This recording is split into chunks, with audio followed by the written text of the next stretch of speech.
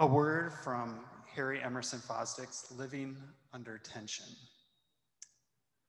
The worse the world is without, the deeper we all need to go within. The profound meanings of inward, personal Christian experience become not less, but more important in a turbulent and dismaying era.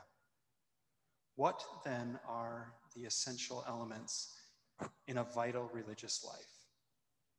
Are they not a great need, a great salvation, a great gratitude, and a great compulsion? Indeed, it is a turbulent and dismaying era. And so we lean into the greats of need, salvation, gratitude, and compulsion.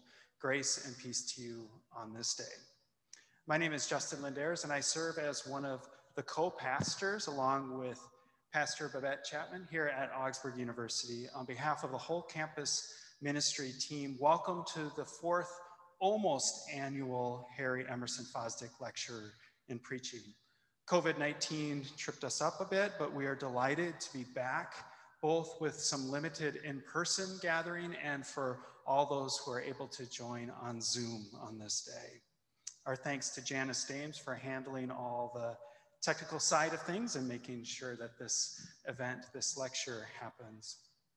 Today we welcome the Reverend Dr. David Lose as both our Fosdick lecturer and chapel preacher for the day.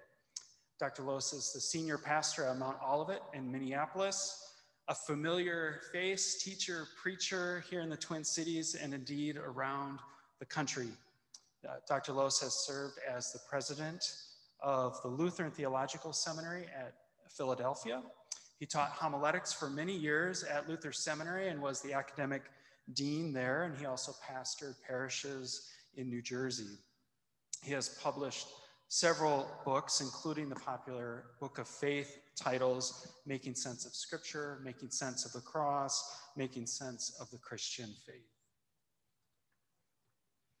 David has taught many pastors and leaders in the church, including myself while I was at seminary. And I remember David always made space for students, for our questions, for our doubts, both in the classroom and outside of the classroom. And David, you brought that humble spirit with you.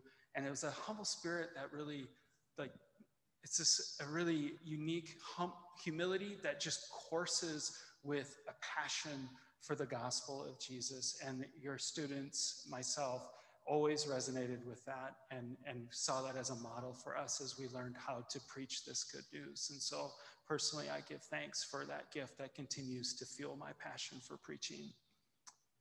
And so Dr. Lose's lecture today is entitled, Does Preaching Matter More Than Ever?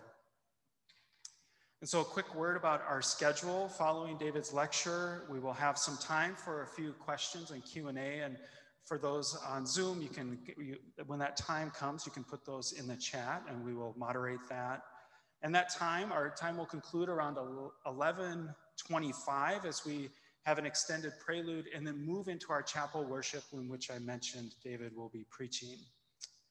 I'm also pleased to introduce the Reverend Greg Renstrom. Greg is a retired Methodist minister, former president of the Minnesota Council of Churches, and a dear friend of Augsburg University.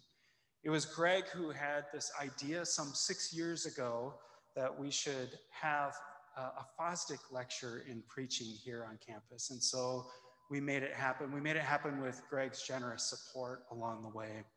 I'd be willing to bet that there is no bigger fan in the world of Harry Emerson Fosdick than Greg Renstrom. Although Greg did bring to my attention this recent collection I have over here, I'll hold it up in a second, of Fosdick sermons entitled Answers to Real Problems, Harry Emerson Speaks to Our Time by Mark Ure, UCC pastor in Verona, Wisconsin. And I see that the Reverend Dr. Ure is here joining on Zoom, and I'm sure he gives Greg a good running for a big fan of Fosdick. So welcome, Mark. And so I've asked Greg to say a few words about this lecture and the importance of Fosdick for our day. And then following Greg's words, David will dive right into the lecture, Does Preaching Matter More Than Ever? Greg.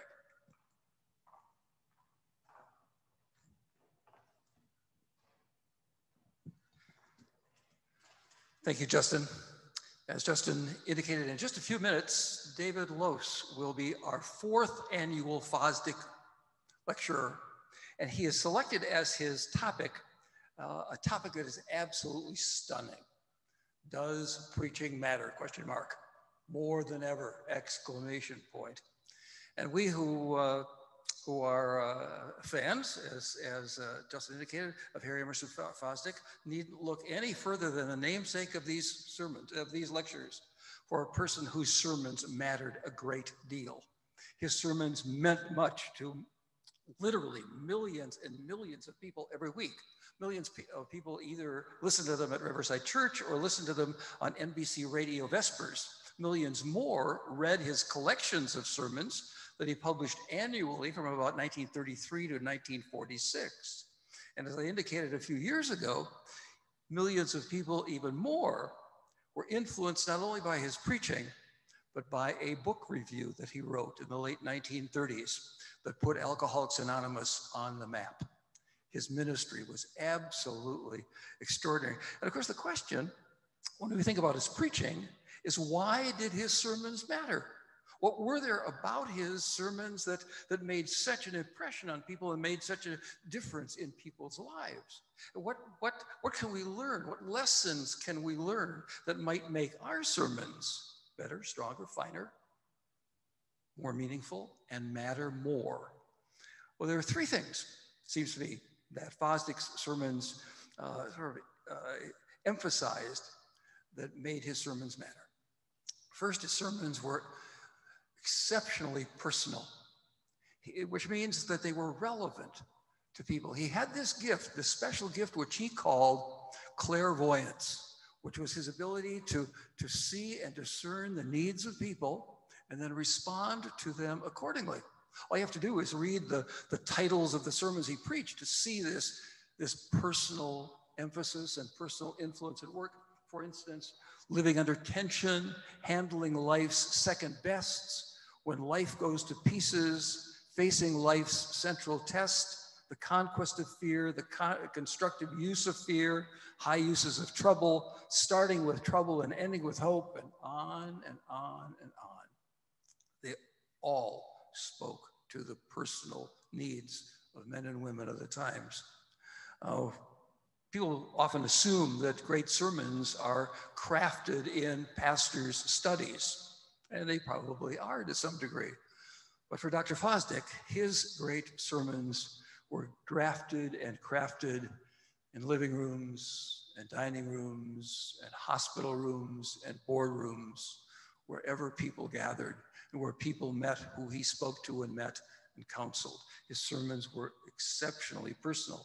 Also, second, his sermons were exceptionally practical. If they were relevant to people, they were also pertinent to people's basic everyday needs.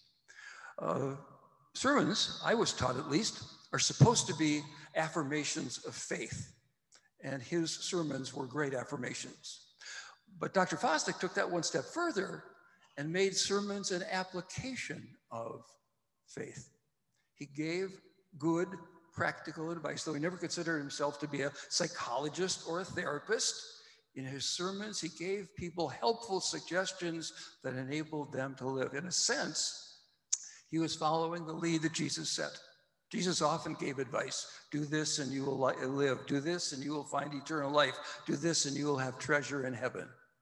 And one way or another, Dr. Fosdick was saying exactly the same thing. His sermons drew on his personal experience, and his sermons drew especially on the most painful, bitter experience of his whole life. But they he drew upon all of that to give them a practical approach to preaching, personal and practical. And finally, most important, his sermons were exceptionally pastoral. I mean, everything was set in the context of his pastoral care and pastoral concern for people. If his sermons were relevant and pertinent to people, his sermons were above all else transcendent. If you needed a biblical text for the whole of his preaching, it was probably that magnificent line from 2 Corinthians, we have this treasure in earthen vessels to show that the transcendent power belongs to God and not to us.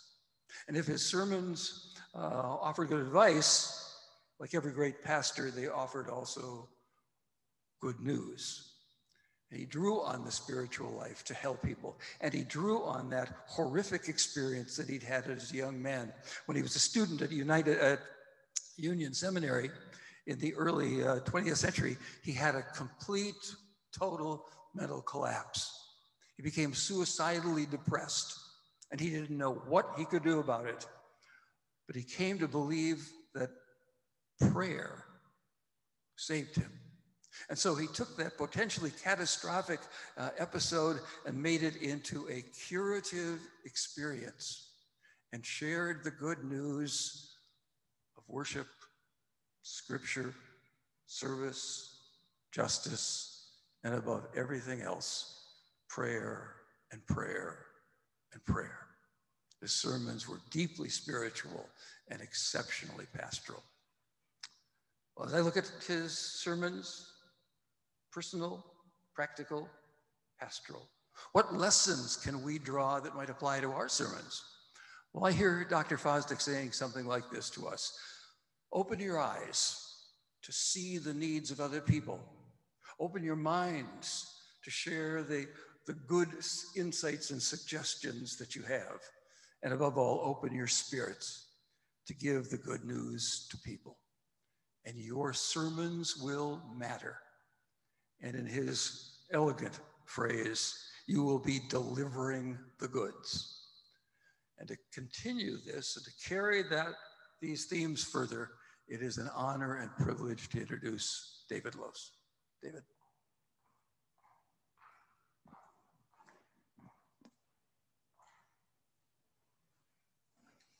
Thank you, Greg, very much. Thank you, Justin. Janice, thank you for keeping things running. It's really a pleasure to be here. I have two connections to Harry Emerson Fosdick. One is simply how much I valued the seriousness with which he took preaching. And he first authored an article on the problem with preaching that became the bar to which every teacher, preacher from then on would have to answer.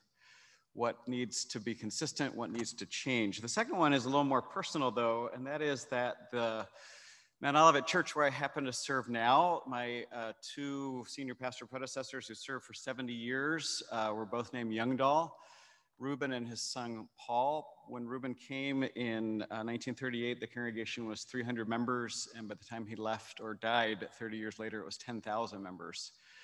And a lot of what he did there was inspired by a visit and conversation and studying the preaching and the ministry of Harry Emerson Fosdick.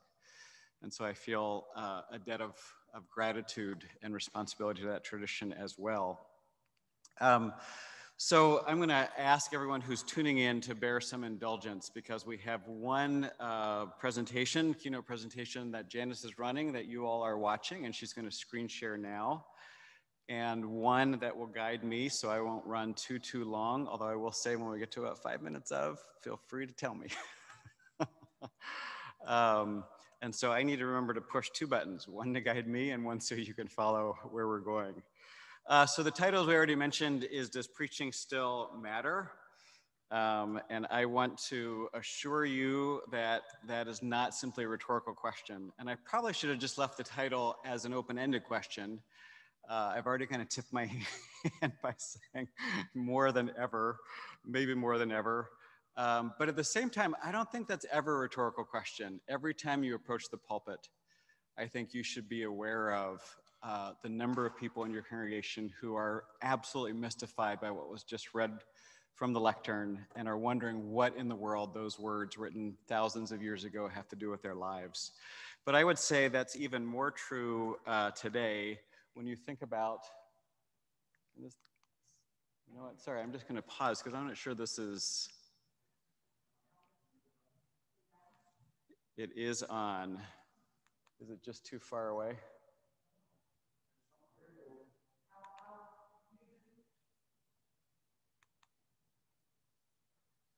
All right, I think.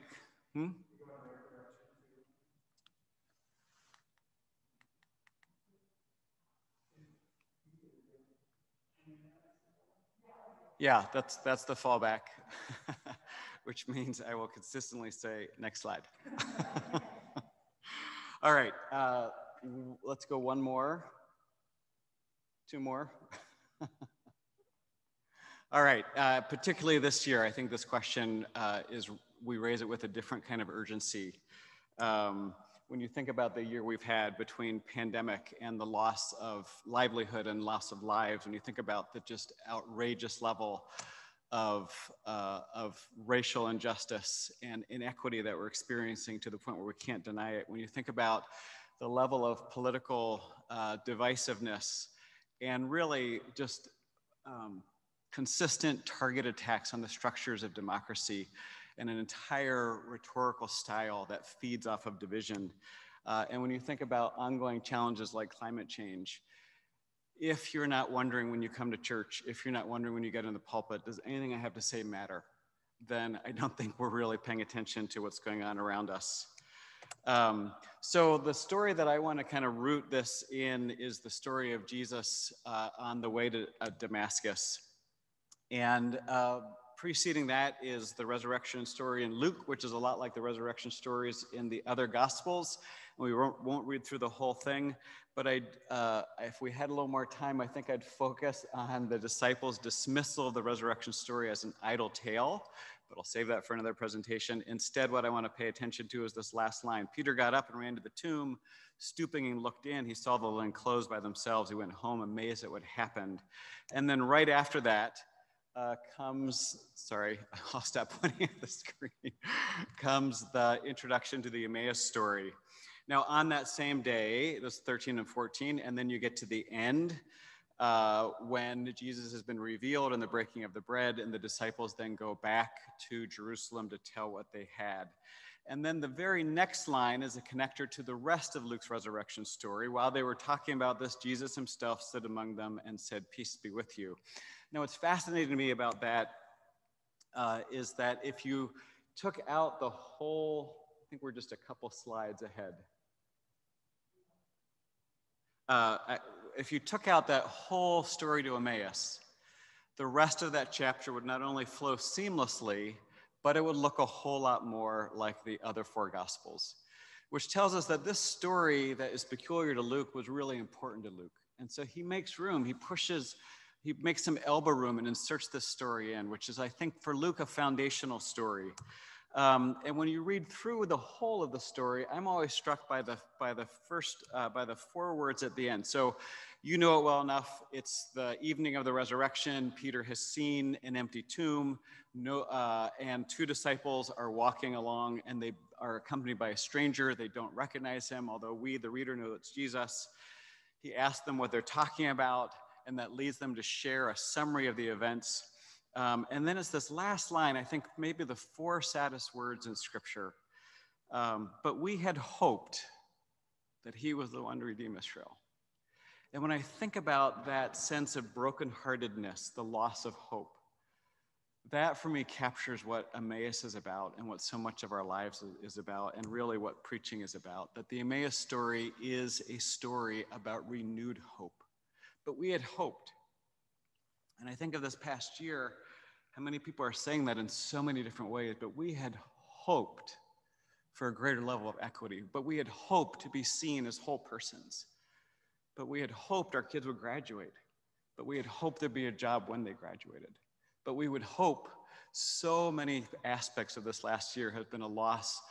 It's been a year of broken dreams and disillusionment and a loss of hope, which for me makes the Emmaus story more important forever. That if preaching is going to matter, what we need to recognize is that we have been suffering through an erosion of hope. And hope is our call and task to preach. And I want to distinguish very quickly that hope is different than optimism. And there go to a passage which I think was the heart of one of the Fosdick sermons passed out a few years ago, when Paul writes, "Therefore, since we've been justified by faith, we have peace with God through our Lord Jesus Christ, through whom we've obtained this grace in which we stand, and we boast of our hope in the sharing of the glory of God." That justification, that the sense of acceptance and love of God creates hope. But then he goes on, and this is the line that Fosdick focuses on in one of his significant sermons. Sorry, I keep forgetting to tell you, Janice. And not only that, but we also boast in our sufferings, knowing that suffering produces endurance, and endurance produces character, and character produces hope. And hope does not disappoint because, and I think this is crucial, it's not about what we've done or who we are or looking ahead to the way things might get better. The ground for hope is because God has done something, poured God's love into our hearts through the Holy Spirit that's been given to us. It reminds me of what's sometimes called the Stockdale paradox. It's the words of Admiral James Stockdale, who was a prisoner of war during Vietnam for a number of years. And when he was being interviewed by Jim Collins, they got into this topic of hope and how it differs from optimism. Collins asked, "Who are the ones who struggled and didn't make it?" And he said, "Oh, that's easy. That was the optimists." And Collins was really taken aback. He said, "What do you mean?" He said, "Well, the optimist, the one who said, we'll be freed after Christmas. And Christmas came and left, and they still were in prison. We'll be freed after Easter. We'll be freed next year." The ones who always saw something good or that things would take an upward turn just around the corner. And eventually that optimism was broken. And so what Stockdale said instead is the ones who survived were the ones who were hopeful. And then he defined this: "You must never confuse faith that you will prevail in the end, which you can never afford to lose, with the discipline to confront the most brutal facts of your current reality, whatever that may be." And I want to just pause for a moment and ask you to think back 1 year ago and how different the last year would have been if we had had national leadership that was willing to confront the brutal facts of the reality in front of us, instead of denying it and dismissing it and offering false optimism almost every day. But if we had someone who had simply said, "This is what's in front of us, we will prevail." And so I want to make that distinction really clearly, that hope is rooted in God's gift to us, and it is not, sorry, we're a couple slides behind still, which is my fault entirely. We'll get up to the mosaic picture. There we go. So I want to focus on 4 lines or 4 elements of this story to root us in 4 dimensions of preaching that can, I think, have the capacity still to create hope. The first is after Jesus comes alongside and they share their brokenheartedness, their loss of hope. Then, beginning with Moses and all the prophets, he interpreted them the things about himself in all of the scriptures. The first thing I want to offer is that our preaching to create hope needs to offer, open up, unfold, which is really the most literal translation of the verb we translate interpreted, to unfold the biblical story as a viable story with which to make sense of our lives. And there to kind of pause and recognize, I love this line by the poet Muriel Rukeyser: "The universe is made up of stories, not atoms." That stories become the common currency with which we make sense of and share our life. That it's very difficult to be in someone else's company for more than a few minutes and not begin to swap stories, whether they're about your kids or your profession or the news or what's going on. We're constantly telling stories. We're made up by stories. We tend to think of ourselves often anthropologically as Homo sapien or Homo sapiens sapien, the thinking being, but really far more, we are homo neurons. We are narrative beings who create the reality in which we live in and only through story. So I think part of the situation and challenge for us is that because we're narrative beings, our life makes sense in story, but our situation is that increasingly people don't know, we don't know our story very well. And if this was the situation in Emerson Fosdick, when you read his sermons, there's kind of a confidence and a familiarity with the themes of Scripture and the stories of Scripture and the characters of Scripture, so you can focus on one line, or some whole sermons won't even mention Scripture directly, but there's always a reference point that people know. And if that was Fosdick's situation, I think this is more ours. That biblical story has shrunk in our imagination. Part of the challenge is that our people have tended to grow up thinking that Scripture is a collection of information, whether it's historical or moral or doctrinal. We tend to think of Scripture as a divine reference book. And I won't even say it our challenge, our invitation, because it's a ton of fun when you start getting into it, is to think instead about the Bible as living word. This is a statue that's outside of a library in Nova Scotia, Canada.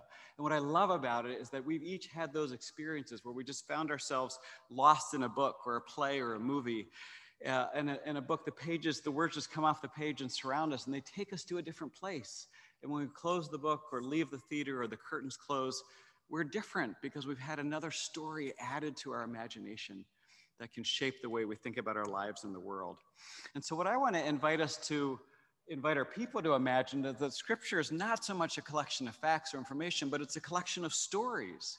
And the one thing that holds all these stories across the several millennia in which Scripture is written is that each and every author, and again, remember, it's more than 1,000 years in different cultures and different languages and different assumptions about gender and sexuality and equality and all kinds of things that we wouldn't necessarily share. But what holds them all together is that each writer was gripped by an experience of the living God and had to speak, had to talk about it, had to tell. And so each of those authors is making a confession. This is what it looks like when God gets involved in your life. And in this sense, Scripture is this collection of past sightings of God, people who said, I saw God there, and wanted to tell. And what it does is it doesn't give us a template to say, well, when God shows up, it will likely be in a burning bush, or it will be in the parting of water. But it gives us clues, it gives us patterns to look out for. And our task is to read these stories of past sightings of God, to get a sense of the contours. What is it like when God gets involved in your life, that help us then in turn see God today? That leads me to the second element of the story of Emmaus that I want to highlight. Looking earlier on in the story and then at the end, while they were talking and discussing, Jesus himself came near and went with them, but their eyes were kept from recognizing him. And then he interprets and opens up the Scripture. And they gathered together for a meal, and in the breaking of the bread, then he took bread, blessed and broke it, and gave it to them. And Luke is repeating the same language that he's used earlier, describing the institution of the Lord's Supper. And then their eyes were opened, and they recognized him. And seeing plays this very important role in the story of Emmaus. The disciples can't see until the word is opened, and they are gathered in fellowship, and then they do see. And I think that names a second quality or task for us to help people sense and see God's presence in their lives. Again, I mentioned earlier, our situation is that we don't know our story very well anymore. Let's go one or two more. There we go. And that presents some challenges. Walter Brueggemann puts it this way. He says, for most of our people, God is no longer a primary actor in the story of their lives. What I like about that is it's not saying most of our people don't know Scripture or most of our people aren't faithful. They're incredibly faithful, but that doesn't mean they understand what they confess. And it doesn't mean they know the story well enough to have those patterns be a part of their lives so that they can see God as a character. They know God's an important character in the biblical story, and they know God really matters at church, but in their day-to-day lives at work or relationships, it's harder for us to name where God is active. And so I think that close of the Emmaus story, then, were not our hearts burning within us while he was talking to us on the road, while he was opening the Scriptures up to us. That in our preaching, the task is to point to the biblical story and say, this is the way it looked like then, and then to be able to help people imagine this is what it might look like today, and it won't be the same. God won't necessarily show up to you in a burning bush and call you to some greater monumental task. And yet, if you were the staff or the supporters of one of our Lutheran church camps in Colorado that a few years ago was caught in the wildfires that were raging, and you had to evacuate, and then you came back and saw the fires kind of scorching 3/4 of the perimeter that left the camp intact. That first story about God appearing in fire can help you claim the presence of God here. That God was here. Or when you think about the last time the Red River Valley flooded and the devastation those floods caused and the way churches and people of goodwill come together, it's not the same as Moses leading the people through the Red Sea. But knowing that story allows you to have confidence that God will help you find a way through the waters today. We help people know these stories so that they can be in tune with the patterns of what it looks like for God to be active in the world and see God, so their hearts will also burn. That brings me to the question of meaning. One more slide, thank you. Luther's famous question, was ist das? What does it mean? And I want to share a fear that I learned when I was taking my Bible classes in seminary. And that is that if I'm not very, very careful in my biblical interpretation or my Bible studies, let alone the Bible studies I'm not leading, they may get it wrong.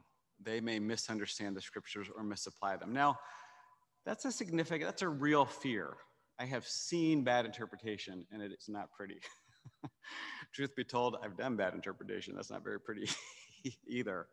But it's a real concern. All of us know of historical examples from the 20th century up until now where incredible injustices were justified in the name of Scripture through scriptural passages. So I want to take seriously that concern for good and right and faithful interpretation.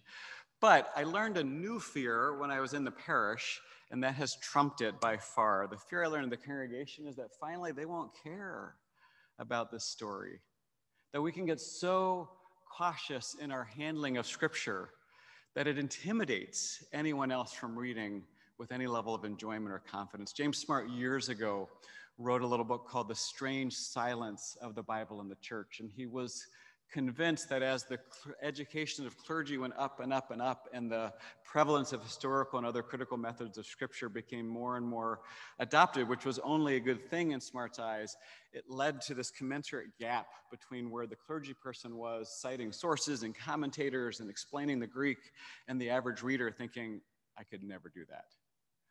And so I think our invitation is to think about meaning a little differently. And one of the maybe ways to do that is to help ourselves imagine that the primary goal of biblical study and preaching isn't to find necessarily the original meaning in the passage, but instead to find yourself in the passage. Are these characters you can relate to? Is this a story that has resonance with the stories of your life? Can you imagine going through experiences that are similar to those in the biblical passage? And one helpful way to do that is to shift from our kind of obsession with meaning to meaningful. And that invites us to bridge the gap between pulpit and pew. Mark Allen Powell, who's a New Testament professor at Trinity Seminary for a number of years, wrote a book by this very title. And in it, he does this little study, or he conducted this kind of informal study where he would invite first pastors and then everyday Christians, what we sometimes call lay people, to talk about the Bible. He gave them each a passage and said, just write a couple sentences about what this means. And then he took those and shuffled them all up on note cards and then would read them. And he did it at the presentation I was at. And he would say, I'm going to read the first 6 words. You tell me if it was a clergy or a layperson. And so the cards would be something along the lines of, St. Luke is interpreting this story, clergy. Jesus wants me to, lay. I think the point of this passage, clergy. God is speaking to me, lay. And what he wanted to point out is that word meaning can have 2 meanings, that sense of the intent of the author, the rhetorical force, but it can also mean its effect on me. What happened when I heard something? What does it mean to me? And then he kind of encouraged the clergy in the audience by saying, so I did a second round and I asked clergy not what does it mean, but what does it mean to you? And the good news is you're entirely capable of answering that question still. It hasn't been educated out of you. And so I think for me, that's been a really powerful tool, is to think about the importance of the meaningfulness of the passage. In a lot of ways, most of our exegetical skills that we've been developed are help us understand what the text meant. And ideally, then, we sort of raise the question, what might it still mean? But I think the future tense of that, what will it mean? What could it mean? What could it do? Is equally important. So to begin asking these kinds of questions in our biblical study, what impact does it have? What claim is it making? Where do I see God active? How does it help me see God in my life? Become fundamental and important questions. Third thing I want to raise from the Emmaus story. Now, on that same day, 2 of them were going to a village called Emmaus. And then a little further in the story, Jesus comes alongside and he said, "What are you discussing with each other while you walk along?" They stood still, looking sad. Then one of them, whose name was Cleopas, answered him. Now, I tend to think that of all four evangelists, Luke is the most skilled as a storyteller. I mean, I don't, if you disagree, I'm happy to talk with you, but you're wrong.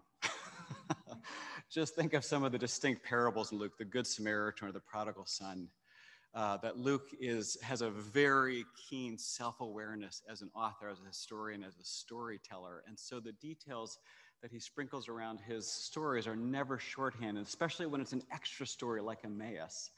And I'm struck that most of the story begins with two nameless disciples walking to Emmaus.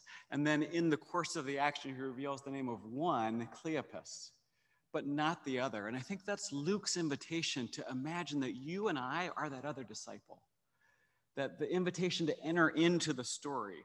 Then one of them, whose name was Cleopas, answered him, and the other, you and I, are there listening, which invites me to come to the third point I want to share then, that part of our task of preaching today is to share an identity as a beloved child of God, a disciple, one called to follow Jesus by loving others. Stories, perhaps more than anything else, convey identity. In fact, there's a whole and emerging field in psychological counseling, which is narrative counseling. How do you first detect and unearth and bring to the surface to examine the stories that we tell about ourselves, that we tell over and over and over about, I'm really good in these circumstances, or I'm not going through that again, or I tend to freeze here, or, and this whole strand of psychology is to invite you to examine that story and ask you whether or not it's still true, maybe whether it was ever true, and invite you to entertain the possibility of another story. Back to Ruckhiser, the universe is made up of stories, not atoms. And I want to just touch briefly on, I think, what are four of the dominant cultural stories that we hear over and over again. One is the story of consumerism, you are what you own. Another is the story of the media, which is image is everything. Another story is the story that there is not enough. And the last story, you should be afraid. And I was struck when I came across this quote not long ago, because it was uttered 60, 80 now years ago, and yet it rung as true as ever today. The people can always be brought to do the bidding of leaders. That's easy. All you need to do is tell them they're being attacked. It works the same in any country. This was the philosophy of Nazi Germany. It has infected the soul of this country too, and the politics of fear. Now, what's striking about all these stories is that they're all stories rooted in scarcity. They're all stories devoid of hope. And out of that sense of scarcity and lacking hope, we are invited always to see those around us in oppositional, competitive terms every single day. Whereas the biblical story is one rooted in abundance. One more. And then one more and work together. Thank you, Janice, for your patience with me. I've often told students that to value and treasure the distinctiveness of each of the four Gospels. They tell much the same story in different and distinct ways, and also to point us for a clue to the distinctive take of that Gospel to the first public thing that Jesus does in each one of them. And even though they're telling more or less the same story, they're really interestingly different. So after Jesus is baptized, after he calls his disciples, which is kind of universal, then comes the first public action of Jesus in each of the Gospels. In Matthew, he preaches the Sermon on the Mount, which begins with the Beatitudes, this conveying of blessing on people that the culturally generally doesn't view as blessed. Those who grieve or mourn or are being persecuted or hunger for righteousness. These are people who the culture would never say are blessed, and yet Jesus pours on them, names them as blessed of God. St. Mark begins with Jesus facing down the demonic powers of the day with an exorcism. The first thing that happens is Jesus goes to a synagogue and sees someone caught up, trapped unable to enjoy the abundance of life and cast the demon out. In St. Luke, it's Jesus' sermon in Nazareth, the proclamation that he has come to bring good news to the poor, the release to the captives, ability to the lame, sight to the blind. And in St. John, it's abundance. The first public thing Jesus does is at the wedding of Cana, where there is a drought, not just of wine, but of blessing. And he creates this sense of overflowing, more wine than they possibly could drink, because there was more blessing than they could possibly ever consume. And all of that together creates this gospel story of abundance, which runs so incredibly contrary to the red thread that goes through all the stories, so many of the stories of our culture, which is of scarcity. And it brings us kind of almost immediately to John, the Good Shepherd passage in John. The thief comes only to steal and kill and destroy. I came that they might have life and have it in abundance. Our call is to offer our people an identity rooted in the promise of God, that there is enough, that they are enough, symbolized nowhere better than bringing a helpless infant and washing that boy or girl in the waters of grace, who has done nothing, can do nothing, doesn't even understand it, won't understand it for years and years. And yet there's God saying, you are mine, beloved, always. So think back to some of the taglines of the dominant stories of our culture right now. You are what you own. Image is everything. There is not enough. You should be afraid. And then translate that or offer an antidote or a counter story from Scripture. And what you end up with is you are worthy. This is the message of baptism. Before you can do anything, you are counted as one with Christ. You are so totally enough. You have more than enough to enjoy and to share and be not afraid. The verse quoted, the command offered more than anything else across the pages of Scripture, not actually 365 times, which I always see, once for each day, which would be really, really cool. But one day I did finally count them all up, and it's about 120, which is still a heck of a lot. Our call in preaching is to share an identity, reminding people that they are a beloved child of God, called to follow Jesus by loving others. We discover who we are only when we discover whose we are, a treasured possession of the Lord God Almighty. Identity, and this is, I think, something that's easy to forget, identity is always a gift. It is the one thing you, positive or negative, identity is always something given to you. It is not something you can achieve on your own. It is always a part of something that emerges in and through our life in community. And once we are given the gift of a healthy, beloved identity as a disciple of Jesus, it invites us to discover who we are in relation to who we are with. Brings me to the fourth and final element of the Emmaus story that I want to delve into. That same hour after the revelation of Jesus and the breaking of the bread, that same hour they got up and returned to Jerusalem. Now, an earlier detail in the story is that they're traveling, and Jesus makes as if he's going to travel on further, and they urge him to come inside with them. Why? Because the roads are dangerous at night. And so they're offering the stranger who's opened up the Scripture shelter for the evening. But once they are in the presence of the Lord, once they have seen who it is who has been with them, then, and this is the startling part of this passage, that same hour they got up and they go back. The 7 miles to Jerusalem, they're unafraid. And they can't help it. They have good news to share, something to tell. And so they when they gathered with their companions, told them about the meeting on the road, have been made known to them in the breaking of the bread.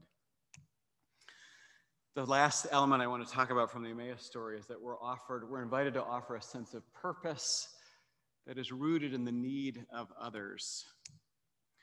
I want to just go back for a minute or two to Martin Luther briefly.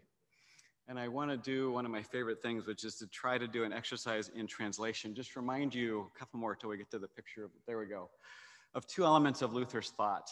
One is that we're justified by grace. You know much of the story. Luther's problem is that he believed that God is holy and demands righteous, but he is not righteous.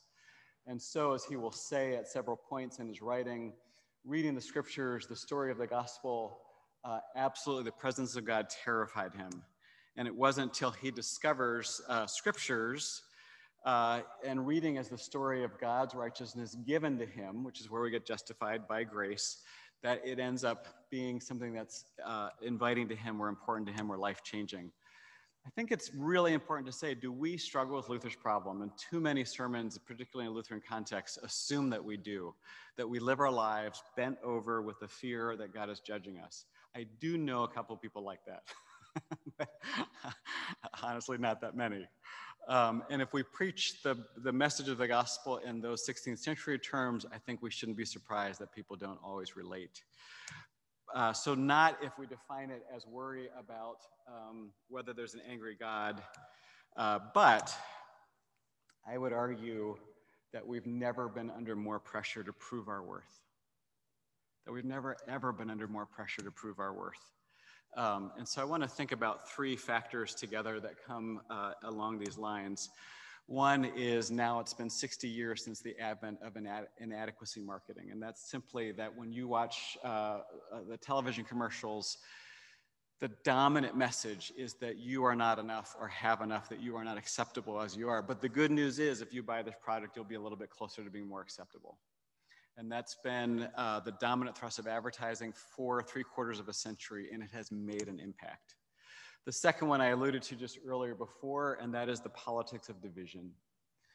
That there is an incredibly toxic force at work, and it's not new, it's not just 4 years old, but it has come up in a new way that seeks to pit us against anyone who looks different, believes different, thinks differently, and certainly votes differently. Even when you see it tearing apart a single political party, that's not enough. Even that identity can't hold under the threat of division. And finally, just the reality, the omnipresence of social media. You know, we could do lecture after lecture after lecture on the rise and the spikes of anxiety among our youth, directly correlated to the amount of time they spend on social media. To break that down a little bit, inadequacy marketing drives us to meet our needs to justify ourselves through consumption and is absolutely unsustainable for ourselves and for our planet. The politics of division invite us to craft an identity that is not healthful, but is always in opposition. It's more important to know who you're not and who you're against than who you are or who you are for. And social media, when you think about it, relies or raises up kind of relentlessly. Sorry, 3 more clicks. Thank you for your patience. That your self-worth comes only and entirely through affirmation, hopefully adulation. It is likes, follows, clicks, views, that you're constantly tracking that, and the pressure to create an acceptable self and put it out in public to garner that level of affirmation, which is why it has driven such incredible levels of depression and anxiety in our youth. I've oriented those around an upside down triangle because it can't help but remind me of what I always think of as the unholy trinity of me, myself, and I, because of the incessant drives of these, that we are living now at a time where we are in the culture of the outrageous, that if views are everything, then the only way to get a view when there's so many competing channels is to be more and more and more outrageous. And if that doesn't help understand the last 4 years, then I'm not sure what will. But also the other side of that is it's created an age of unrelenting narcissism, where we don't even think twice about someone making ridiculous claims, I am the best at, better than, no one has come before, because we've just part and parcel of this incessant focus on ourself. Can't help to yield narcissism, or to lead back to the reformers, the Latin phrase that they used to define sin, incurvate se, to be curved in on oneself. And that pressure to justify ourselves, whether by possessions or beauty or wealth or power, has never been greater, to our detriment, but also to the detriment of all of those around us. I found this quotation kind of really interesting. Self-justification and judging always go together.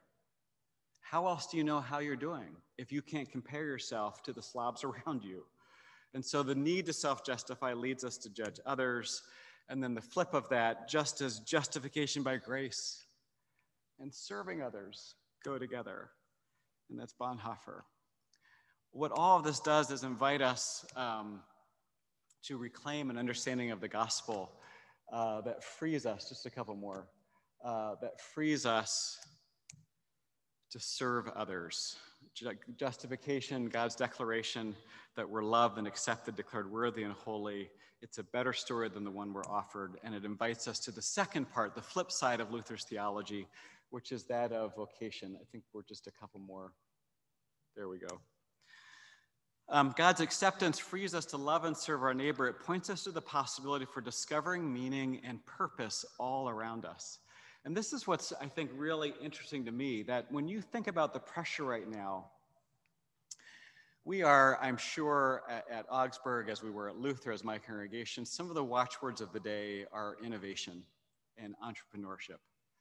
And what we look for in leaders increasingly is creativity. And I'm all for all of those. But there's a way in which we can imagine those dislocated from a sense of the need of the neighbor, and a way in which we can put additional pressure on ourselves. Am I creative enough? Am I innovative enough to be worthy? And the challenge is that those things are always and only validated by someone outside of you. That how do I know if I'm creative if I don't have people saying, wow, he's creative? How do I know if I have a good idea if I don't have a certain number of likes to the post that I make or the tweet that I put there? Whereas the phenomenal thing about the sense of purpose and meaning of vocation, of service to neighbors, is that it's always right around the corner. It doesn't demand any external validation, because guess what? There is need everywhere, and your neighbors are everywhere you turn. So we have this invitation to discover meaning and purpose in the needs of our neighbor right where we find ourselves. And I love this quotation from Luther. And I think it's striking that it's a father, not a daughter. When a father goes that was the reveal. Go back. When a father goes ahead and washes diapers or performs some other common task, and it's easy to miss the scandal of what Luther's saying, because in the 16th century, no father changed diapers. And in another passage, it says, and others around him call him an effeminate fool. Yet God and all God's angels are smiling. That when you get your hands involved in the needs of others, those near you and around you, no matter how messy or how meaningful, yet this is pleasing to God and a steady source of affirmation and purpose. And I think you know something about this. I don't know who is responsible for the tagline, motto, summary of mission, but I just think it's brilliant. I mean, we are called, period, Augies. I think what's amazing about it is it lifts up a core part of your identity as Augies, and the period distinguishes it as something you have received from God. There's one statement there and two statements, and both are important. And it's a gift that I've seen this school exercise in service to the community and world over and over and over again, and that's our call in preaching. To orient our people that the real meaning, the real value, the real where they discover worth is in service to others. So just to back up a little bit from Emmaus, our call, our invitation through this story and all the reading and preaching of teaching of scripture we do is to offer a viable story that help people sense God's presence, to give them an identity rooted in acceptance that helps them discover meaning in service to others. Just a couple more, sorry. There we go. And I think when we work at that, and at the end of the day, it's as much God as us, but it is us, and it is God, and both those things are worth holding together. When we labor to do that, then what we hope to create, what we hope to give our people is hope. The hope that burns in their hearts, which is why preaching still matters. Amen. Thank you. And thank you, everyone watching, for your absolute patience as we work within the constraints of where we are, and give thanks for the technology that allows us to connect with so many people in so many ways. So Janice, again, thank you for putting up with me. Thank you, David. We have maybe a time for one question. Is that all right? Yeah. I saw one in the chat here. Are you able to cue that up, or should I come on over? I saw one in the chat. That's a long one. It's from Mark Hansen. Is there a risk in people of privilege and means talking so confidently about abundance and despairingly about scarcity that we dismiss those for whom the scarcity of justice, food, clean air, meaning is a lived reality and narrative? Might reconciliation, alienation be a more effective framing narrative than abundance scarcity.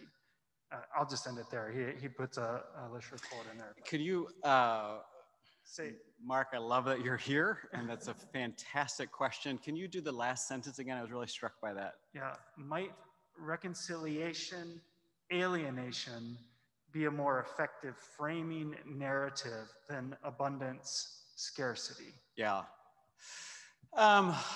It's a great question. And I think the question of, particularly of, is there a risk of privilege, and then fill in the blank, is one that anyone that has the level of privilege that I do, or most of us gathered around this lecture do. It's a vital, vital question. I would say absolutely there is. Second thing I would say is I'm for as many sets of terms as we can come up with, because they will work and translate in different situations, and alienation and reconciliation are two powerful ones. At the same time, I think there is a earthiness about scarcity when you name it concretely, the scarcity of others, and are willing to be honest about that, and recognize the level of privilege it takes to even be able to talk about that with confidence when I'm not experiencing it. That's very different. So I'm all for finding other terms that substitute, but I'm not sure I'm ready yet to give up a pair because of risk. I think any of those terms, alienation, reconciliation, I think there's a risk of an intellectualism that is another kind of privilege that would be very difficult for most people to hear, understand, or relate to, but certainly in our internal discourse. I think the other question I would ask along the same lines, and I thought when I heard the beginning of the question is maybe where you were going to end up, is the other issue of privilege is that we do not turn vocation into a privilege, or that we don't allow the level of privilege we enjoy to make vocation kind of a bourgeois reality, where it's very easy for me to talk about the satisfaction I get from my work with the level of compensation I have, and the people I get to work with, and the relative comfort and the connection between what I do and a sense of meaning and purpose. That is so, so much harder, which is, I think, where we need to pull vocation out of simply occupation and imagine it again as a calling wherever you may be to meet the need of the neighbor immediately around you. I think the piece that's missing from, or where I would want to move next in thinking about that, is what happens when you think about justification and vocation under the lens of a theology of the cross. And in what ways are we, in the act of serving neighbor, crucified to the privilege and the levels of stability and identity rooted in ethnicity or gender or power? What does it mean to have an ongoing crucifixion of that in our service? And is the call to serve those around us, is that a constant opportunity to be emptied and to be filled again by life? I think of Bonhoeffer, one of the times he says, grace is costly because it costs you to die. Costly grace is costly because it calls you to die. And it is grace because it gives you the true life. And I don't think that's a once and done. And so again, all for thinking through different sets of terms. And really, I think the thing that I would find most helpful is when we're in particular contexts, and particularly with our neighbor, and the neighbor that is not necessarily like us or our usual neighbors, that is not the person next door, but the person in need, to ask and to talk and to listen and to hear what connects and makes sense.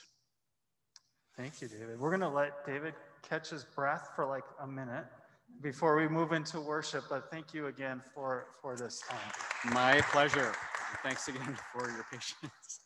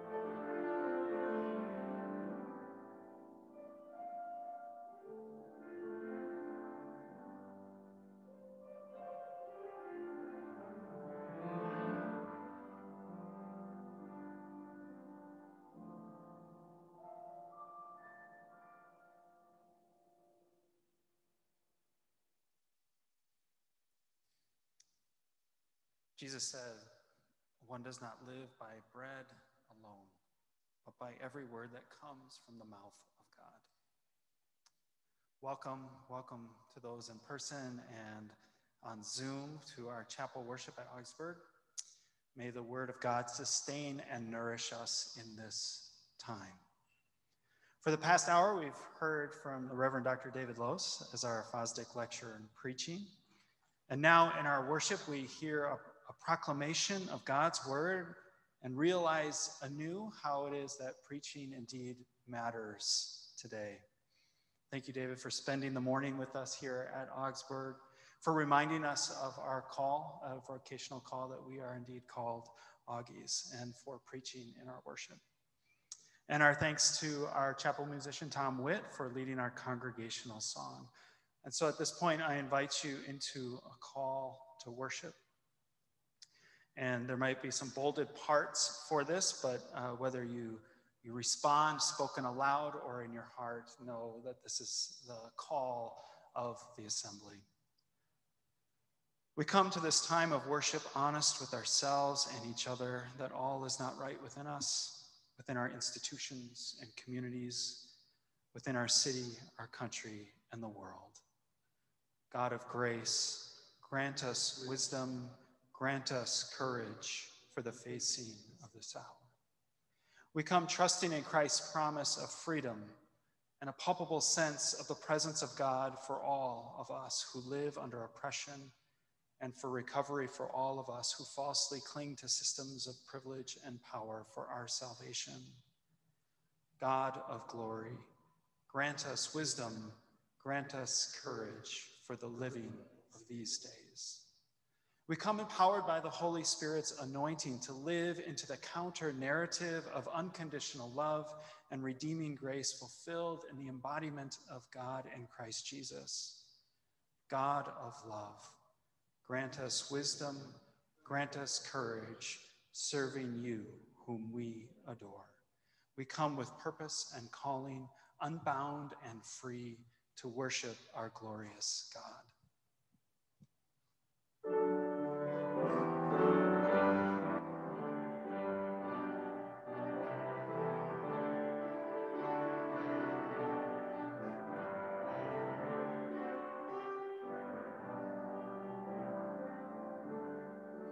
God of grace and God of glory, on your people pour your power. On your ancient church's story, bring its bud to glorious flower.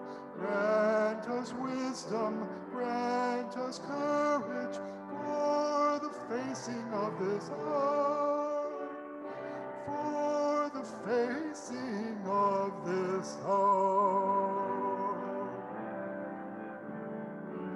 Lo, the hosts of evil round us scorn the Christ, assail his ways. From the fears that long have bound us, free our hearts to faith and praise. Grant us wisdom, grant us courage for the living of these days, for the living of these days. Save us from weak resignation to the evils we deplore. Let the gift of your salvation be our glory evermore. Grant us wisdom, grant us courage, serving you whom we adore. Serving you whom we adore. Let us pray. God of hope unbounded, in Christ you entered into the wild wilderness of this world's turmoil with the very presence of your divine love. Strengthen our faith in this Lenten journey that we may catch a glimpse of your alternate reality, rooted in resistance to evil and transformed by trust in the fulfillment of your word. Through Jesus Christ, our sojourner and our story. Amen.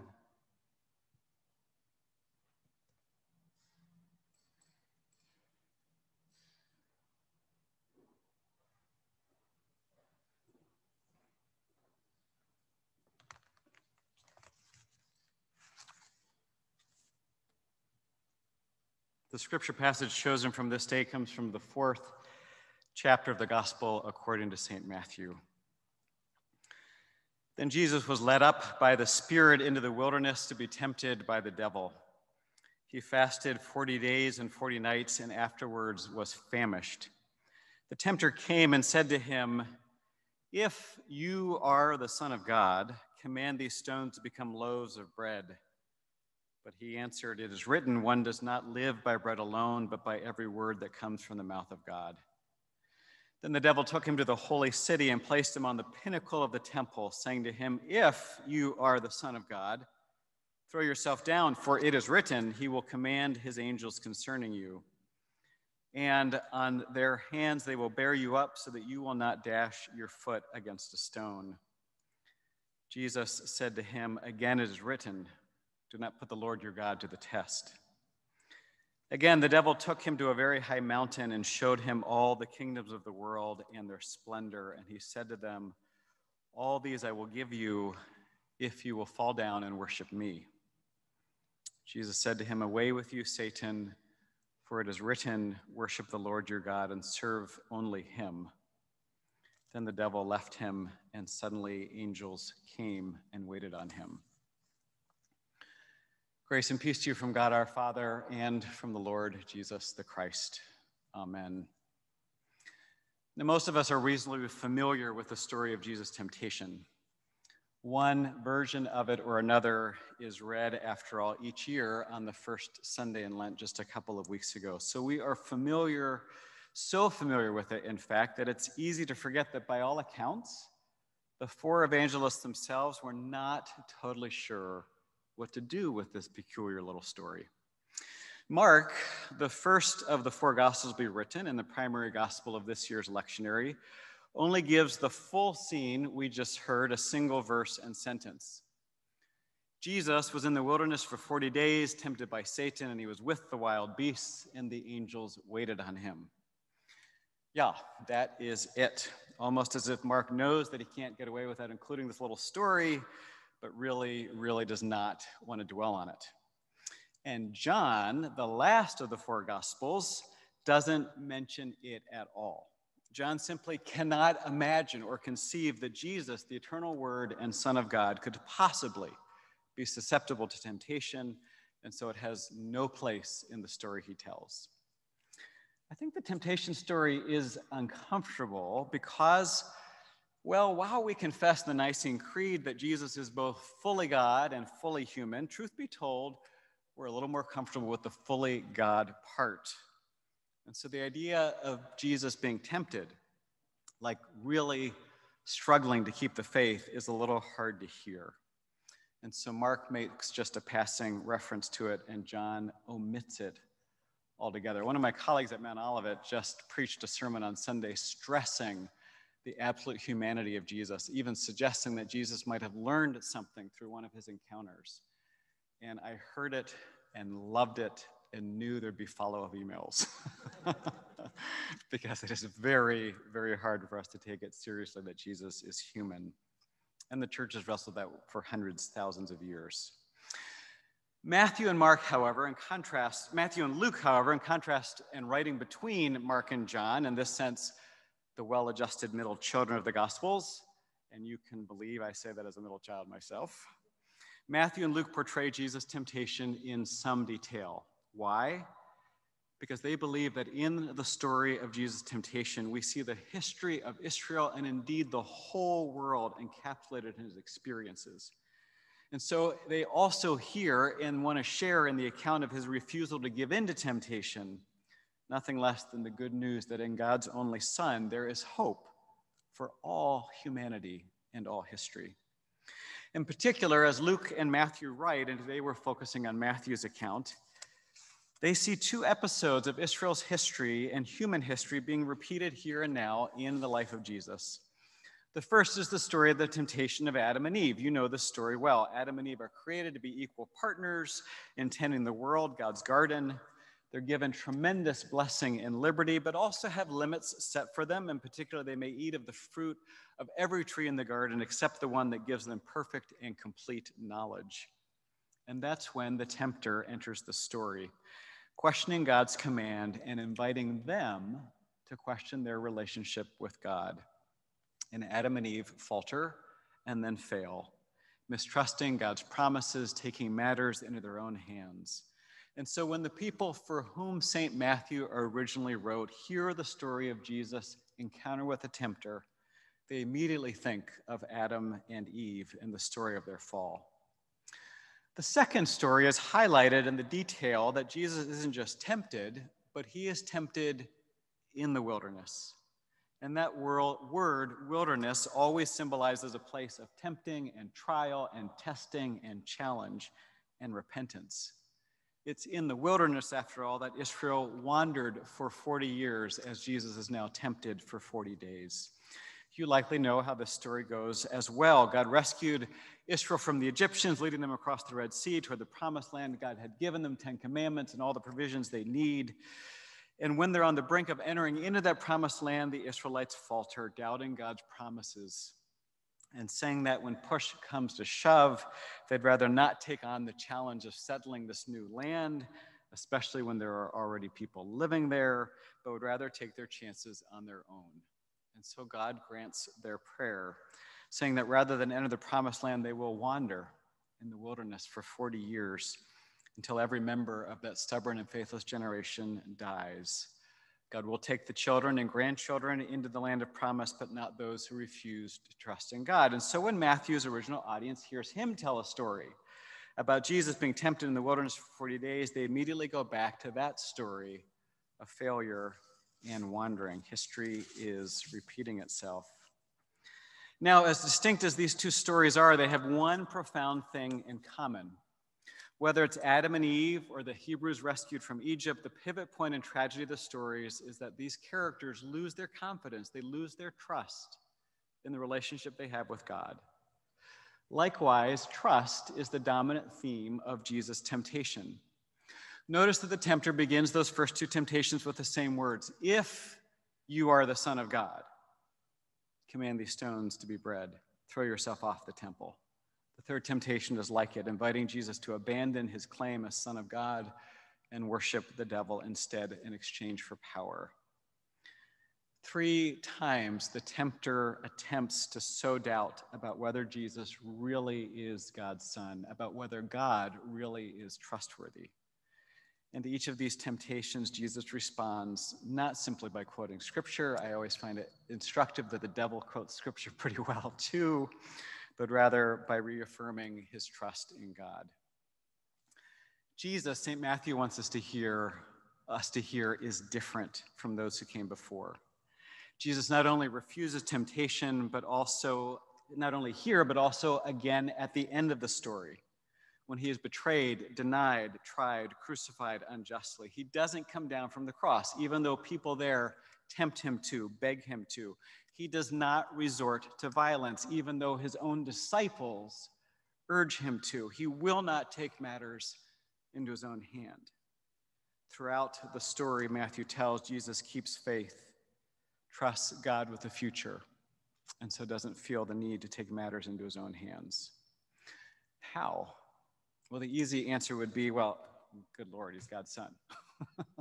And I imagine there is something to that, but I think Matthew would offer a slightly different answer.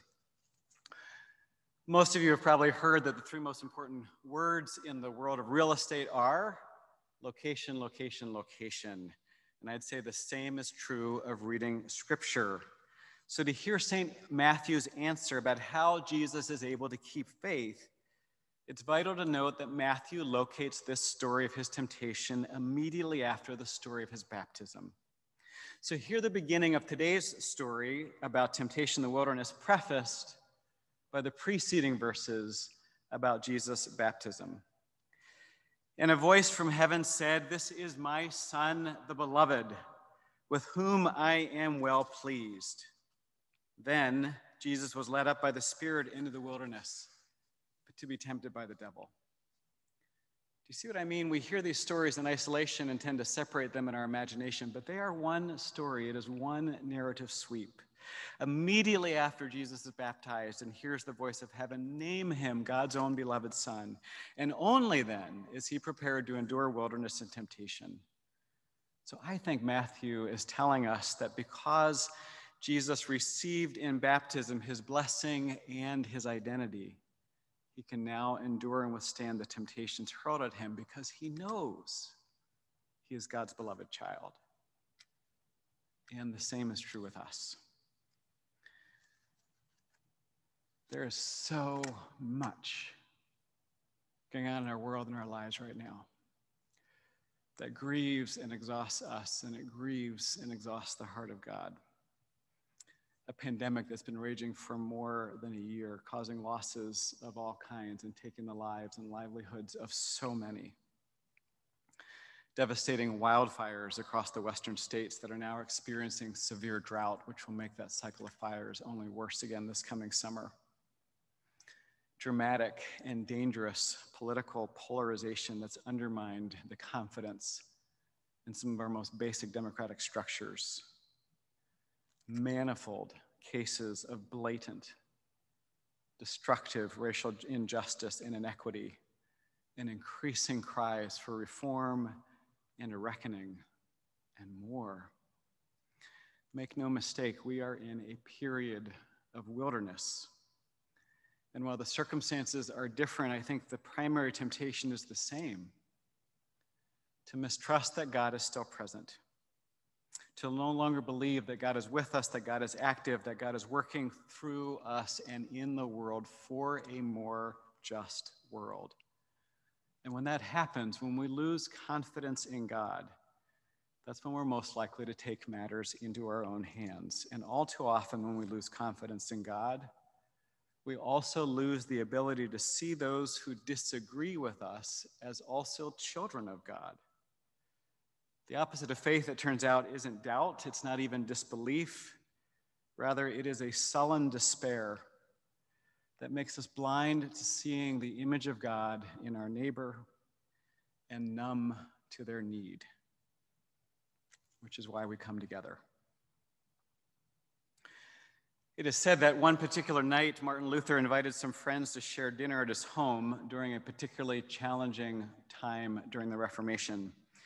And during the meal, he began to bemoan the many setbacks they had recently experienced. As the night wore on, Luther's catalog of disappointments grew longer and longer until he suddenly realized that his wife, Katie, had left the table and come back dressed all in black. When Luther asked her why she had changed her clothes, she responded, "Well, to hear you talk, dear Martin, I thought perhaps God had died and I should dress for his funeral." Which caused Luther first to laugh at his own foolishness, and then to remember God's promises, to get up from the table, and to go back to the ordinary and everyday tasks of preaching and teaching, and trust the future of the Reformation and the world to God. Yes, we are in a time of wilderness, make no mistake, but also make no mistake that God is still with us. And of the many gifts God has given us to help us through the wilderness and endure the temptations hurled our way, the chief one is still the blessing and identity given to Jesus at his baptism and to us at ours. So as we draw our time together today for a close, know that as much as I value the preaching of the church, I value its communal life so much more. And so I invite us as we go out in the world today and this week and during this season of challenge to look for opportunities where you get to be Katie Luther to another, reminding each other and those around us that God is still alive and active, still making and keeping promises, and always regarding you and those around you as God's own beloved child. I believe that as we encourage each other to trust God's promises, we will find it easier to hand over our worries and fears, resist the temptation to take matters into our own hands, see those around us also as God's beloved children, and entrust ourselves and our future to God. So as you go forth into the wilderness once more to face the challenges and temptations of the day, hear these words, spoken first to Jesus at his baptism, and then to us at ours, words of identity and blessing that help us face the future with courage and regard each other, all others, with compassion. You are my child, the beloved, and with you I am well pleased. Thanks be to God. Amen.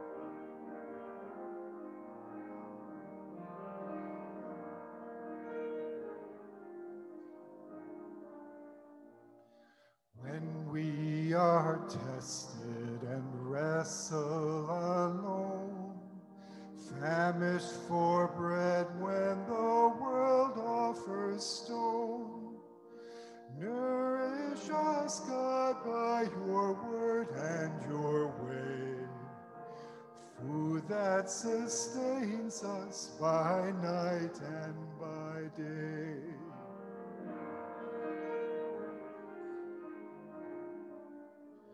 When in the desert we cry for relief, pleading for paths marked by certain belief, lift us to love you beyond sign and test, trusting your presence, our only true rest.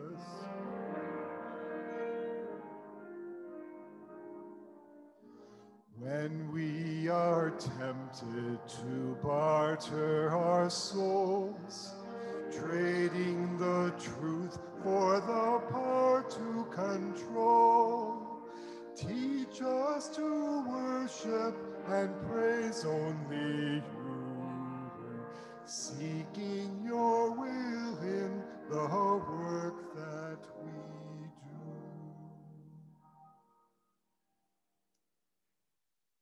Receive this benediction. May God, who keeps all promises and has called you beloved, guide your going out and your coming in from this time forth and forevermore. Amen. Go in peace, serve the neighbor. Thanks be to God.